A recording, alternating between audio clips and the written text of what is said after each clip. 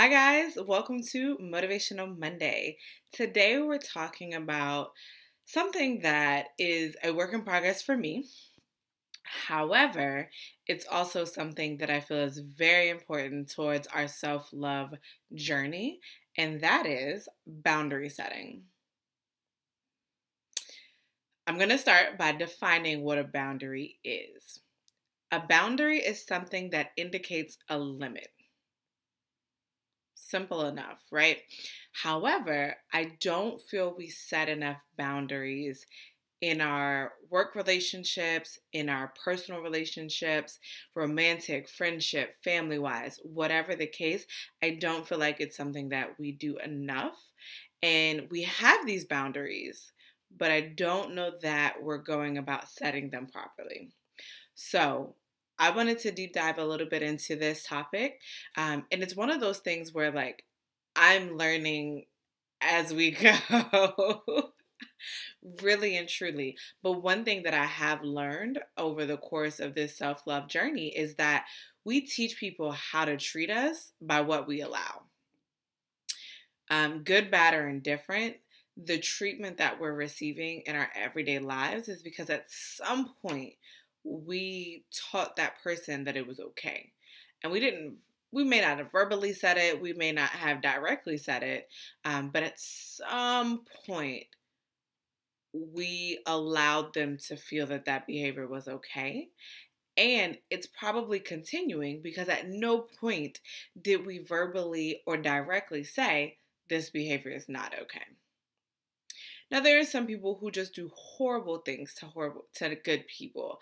However, if it's something that's continuing over time and becoming a habitual issue, you really need to evaluate whether or not you've clearly communicated that that's not appropriate, right? But we do have to verbally express our limits to people so that they'll be aware that, hey, you violated my limit. You have crossed a boundary, and I'd appreciate it if moving forward you didn't, right? For me, one of the boundaries that I have in my world is I cannot spend time around people who are consistently negative. I can't do it. Energy is contagious. And if you're complaining all the time, if you're negative all the time, you have nothing positive to say, I naturally don't want to be around because really and truly that energy, somebody's energy is going to win. And unfortunately, positive energy is not always strong enough to combat negative energy.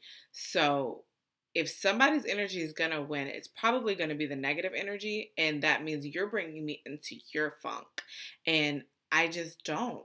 And I learned this boundary from one of my best friends. We've been best friends for years at this point, and I am susceptible to depression. And she has a very clear boundary. Like, she'll be supportive, but she's not going there with me. And she'll be there as a listening ear. And I'm allowed to vent. I'm allowed to get things off my chest. I'm allowed to express how I feel. But if I'm in a funk where I'm like just completely negative and just can't get myself out of it, she's like, listen, call me when you're ready. And at first it was hurtful because it was like, but wait, I need you. But then eventually I realized, I was like, she's protecting herself. That's a boundary for her.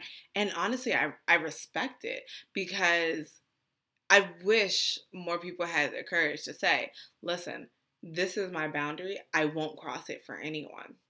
I love you, but I'm not crossing that boundary.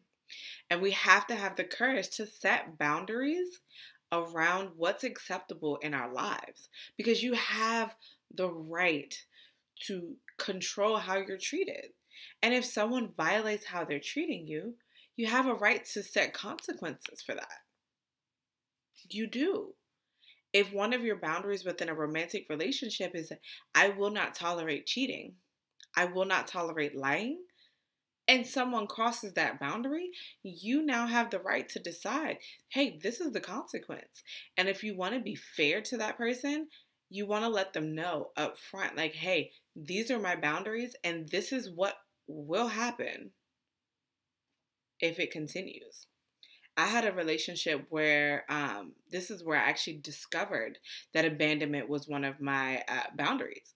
And he physically left me. We had rode together to a location and he got angry and left. And I told him, I said, listen, don't ever do that again. And I've made it very clear. I mean, this was somebody that I was going to spend the rest of my life with. And I told him, I said, it could be next month. It could be 5 years from now. It could be 20 years from now. Kids and all that. If you ever abandon me again, I'm leaving. Period. Now, to be fair, that was something that I always strongly felt. But because I hadn't communicated it, it wouldn't have been as fair to just walk. Valid? Possibly. And I definitely considered that option. But to be fair, he wasn't aware that that was a boundary for me. He wasn't aware that that was a deal breaker. And he wasn't aware that that was triggering something much deeper than before he got into my world. So to be fair, I said, okay, listen, you didn't know. I didn't know you were capable of that. Now that we've known that this is a boundary, and this is unacceptable for me, don't do it again. Period. And if you do it again, I will leave you and never look back. That's it. But we have to come to the realization that boundaries are necessary for self-love. If you love yourself, you will put boundaries in place to make sure that those around you are extending the same love to you. We teach people how to love us by how we love ourselves. If I don't have time for myself, why should anyone else make time for me? If my love is supposed to be the demonstration of how Tiara deserves to be loved, and I don't make time for myself, I don't make time for my rest, I don't make time for the things that are important to me, why then would someone else decide to do that? However, I do recognize that progress is a slow process. Some things take time, and that's okay. However, I do know this: those who love you and belong in your life will adjust accordingly. And those who do not decide to honor your boundaries after you've calmly and directly explained it to them, maybe they don't love you. Maybe they don't belong in your life, or maybe they don't know how to be different. Sometimes you have to teach people different. Sometimes, like with something as simple as being positive, having loving energy, and not being nasty to one another. Um, Believe it or not, some people have to learn that.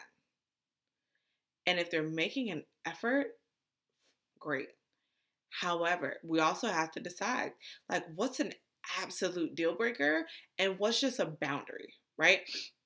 So something like abuse, cheating, lying, those may be absolute deal breakers. Whereas something like being negative or gossiping or not showing support, those may be boundaries unless it continues long term. You see what I'm saying?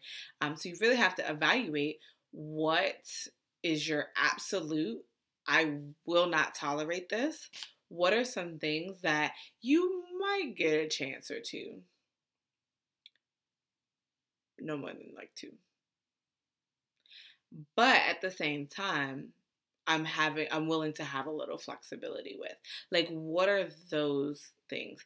And respect yourself enough to honor your boundaries, because at the end of the day, it's easy to set boundaries.